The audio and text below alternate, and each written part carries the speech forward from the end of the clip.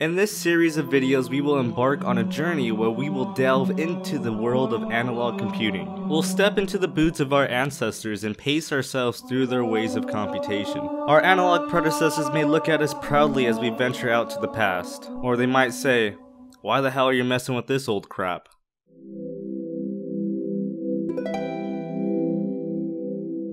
To begin, we must distinguish between analog and digital signals. My voice is actually a good depiction of an analog signal. That is because it uses a natural phenomenon known as pressure gradients in the air, or how normal people understand it as sound. All physical phenomena like my voice can be viewed as a continuous signal. One major drawback is when feeding analog signals through electrical components or wires, electrical noise naturally attaches itself to the analog signal, causing the signal to be hard to read. Using that fact, I will read my social security number out loud. 518 After spending a few months trying to get my identity back and figuring out why that last bit didn't work, I realized that the analog information from my microphone is being converted into a digital signal and being sent to you digitally, and then being converted back into an analog signal, so you could hear my bad jokes through your speaker. The reason why this method is preferred is because the digital signals are very tolerant to noise due to their binary nature. It's very easy to distinguish between 1 and 0 instead of 0.665 and 0.668. You don't want to get mixed signals because that may be a trap. It is the binary over the continuous data type that is preferred in sending information. But what does that have to do with computation?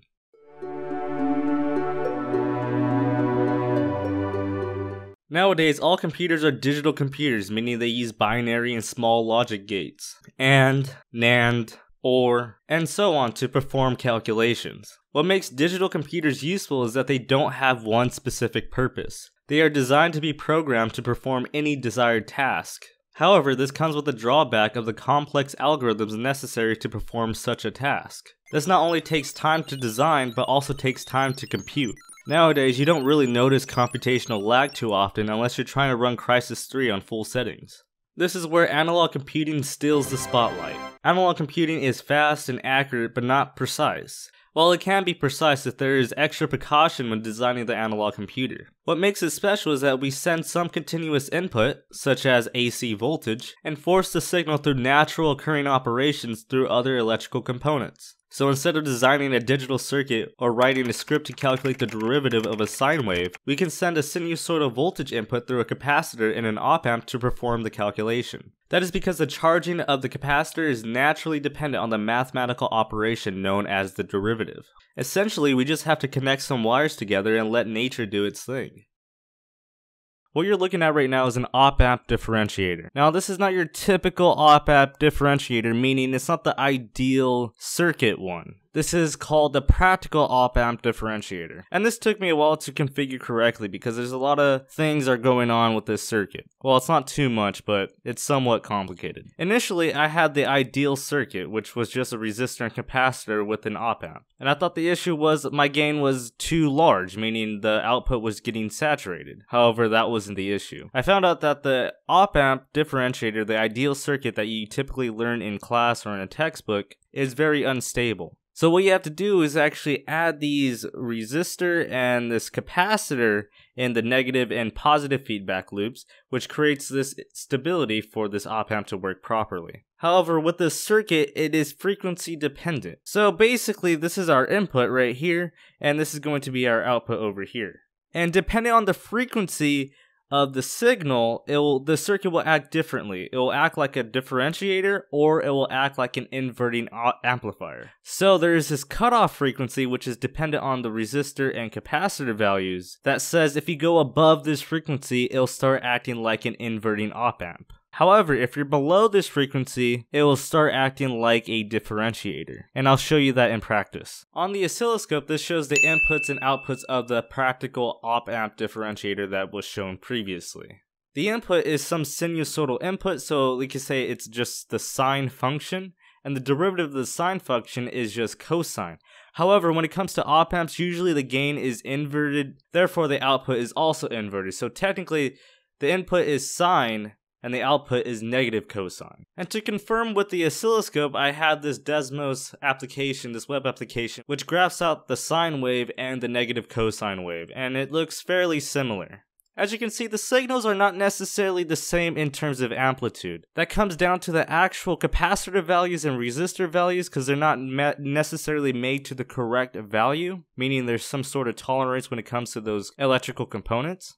And I believe the frequency is also dependent in the gain, so if the frequency increases, it acts more like an inverting op-amp. However, as the frequency goes towards the differentiating range of the circuit, adds a little bit of amplitude to the output, or actually it decreases the amplitude to the output because it's inversely proportional to it. So I believe that's why the amplitude is not necessarily the same when it comes through the input and the output. Just like digital computing, analog computers have their disadvantages. For instance, they cannot be generalized to do unrelated tasks, meaning you will have to rearrange the entire circuit to perform a different task. Another disadvantage is that you cannot easily store analog information due to that constantly changing signal. Again, if you were to save an analog signal, the analog signal would then just be converted into a matrix of ones and zeros and stored that way instead.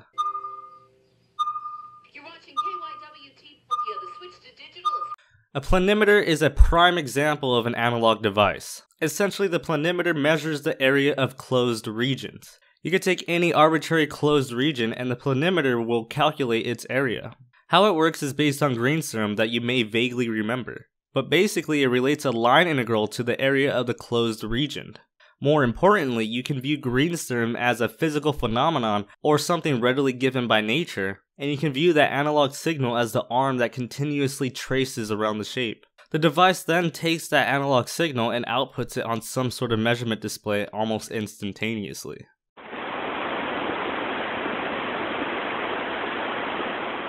So now that we have a good understanding of digital and analog computers, you can probably see why I am building an analog computer instead of a digital computer.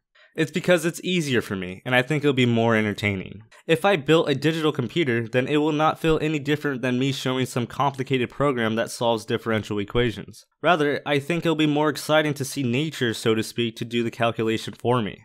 This will allow us to step into the past to see how old school control engineers solve differential equations by twisting a few knobs here and there.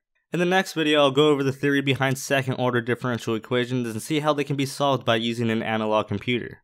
With that being said, I'll see you next time.